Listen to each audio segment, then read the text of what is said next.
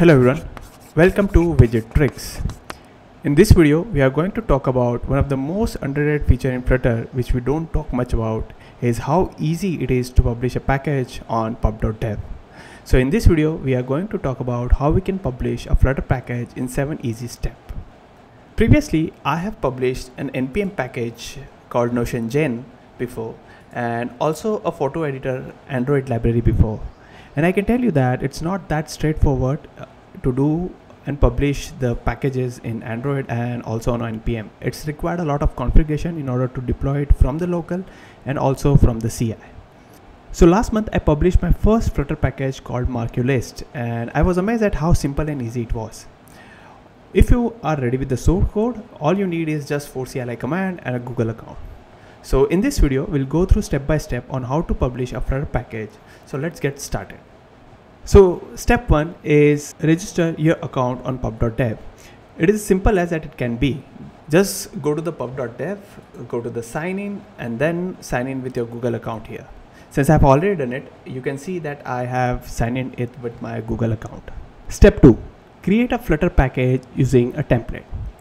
So in order to publish a package, it requires a different directory structure compared to the actual app we normally build.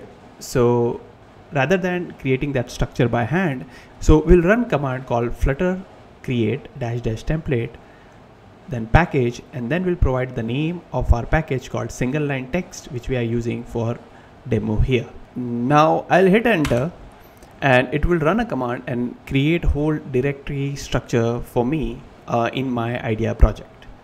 Now you can see it's all done. Now I can go into my package using cd single line text. So it's already created here. Now let's move to the step 3 is writing our code in our package.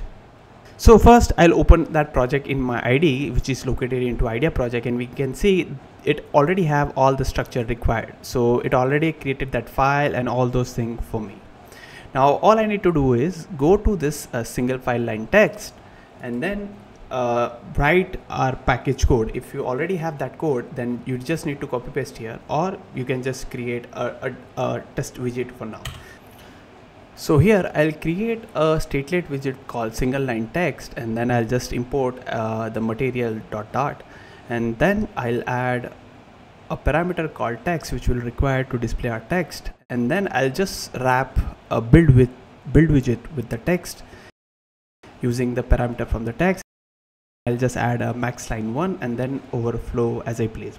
So for the demo, I have just added the single line text widget, which will be exposed through our package. But if your app grows, you will have a lot of other code as well, which you want to expose or hide based on your package need. So remember, publish a package is forever. Once you publish, it cannot be deleted. So please follow the best guideline on how to create and maintain a pub package. Now let's go to the step 4 on creating an example app. So the best guideline around publishing a package is to create an example app. We have created this widget, but we don't know how we are going to consume this package.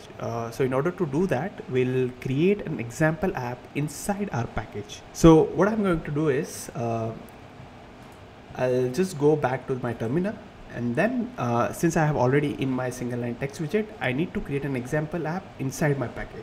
So remember that you should create this example inside a single line text directory, which is your package.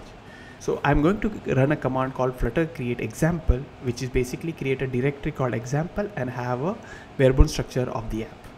So I'll just hit enter and it will do all the code signing for me. Now all I have to do is just run this app. If I come towards my IDE, I can see an example app now. So like that's how you create an example app. This example app also shows up on your pub.package page. For example, if you see my MarkYourList here and go to the example, this example basically is fetched from the example app which I have created. So it's very important to create an example app so that the user or the developer who are using your package easily knows how to use this package. Now in order to use that package, it's a best practice that to use the package locally in your example app rather than using from the pub.dev, because whatever changes you are making in your package, you can directly test it locally in the example app. So I'll go to the main here and remove all the boilerplate code and just will keep the scaffold widget. So I've created the bare-bone scaffold example. Now instead of single text, I want to use a single line text which we have created. But as you can see, we cannot access this single line text here. So in order to get this single text line widget, we need to add this package locally to our pub/spec file. So I'll just go into the pub/spec YAML, and under the dependency, I'll write single line text as a package name, and then I'll provide a path which is .. which is basically moves one path toward the parent, and then it will use the package from here.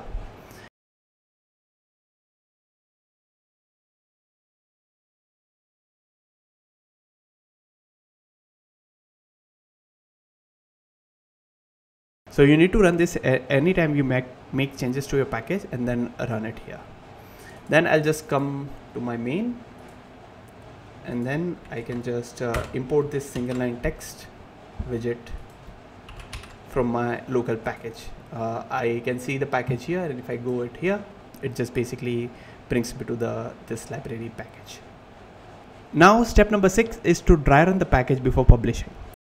So I highly recommend to running this step before publishing, because it will catch all the errors, lint errors, and it will run through all the checklists which needs to make sure that whatever things you are publishing on pub.dev, it follows its guidelines.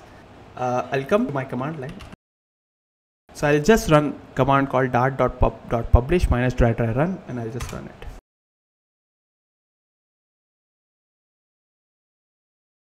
Now when I run, it shows one warning that package validation found the following potential issue.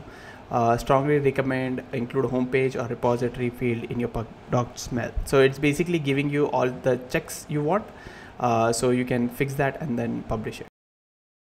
So I'll just add a repository here which I have not created yet as a homepage here, and then I'll just go and we'll run the dry publish command again to see if the error is gone.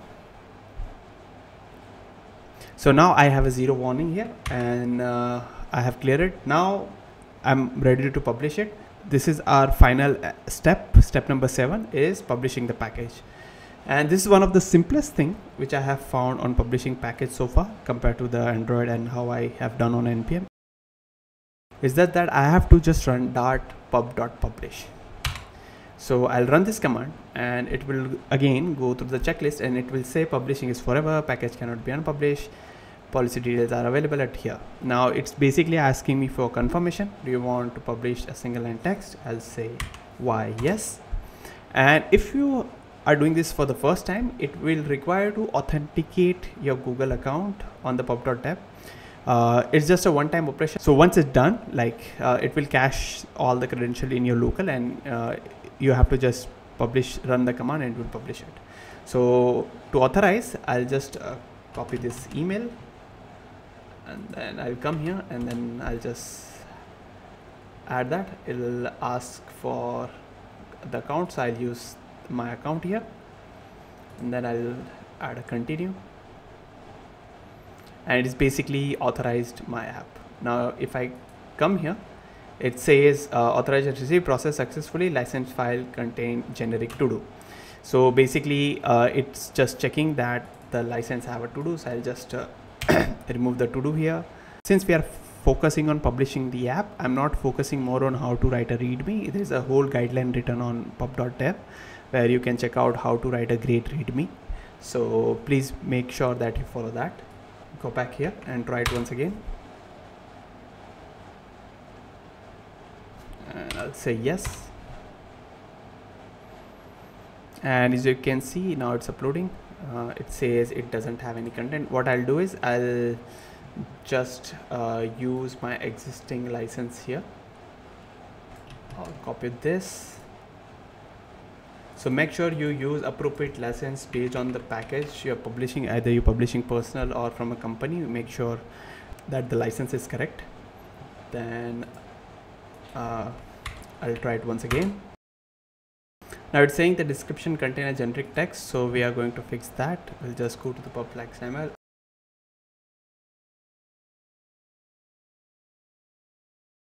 from again, and then we'll try it once again.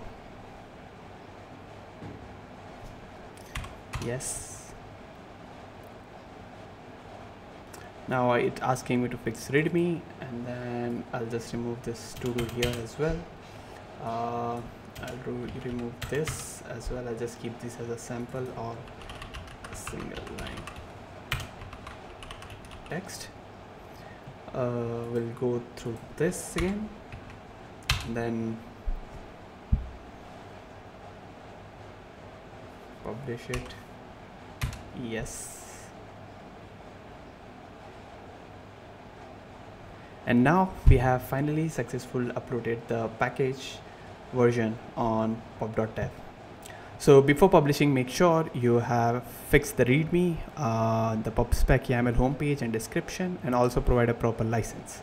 And we can see our single line text is available, and if we see in the example, we can also see the example which we have created and the readme which we have created here. We can also check the version and all those things.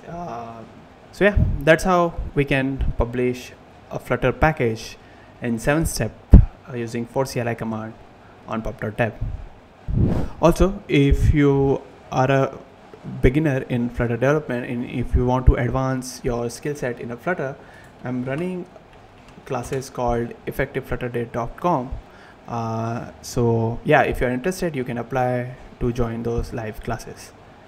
So yeah, thank you for watching, and if you like this video, then please like, share and subscribe. Thank you.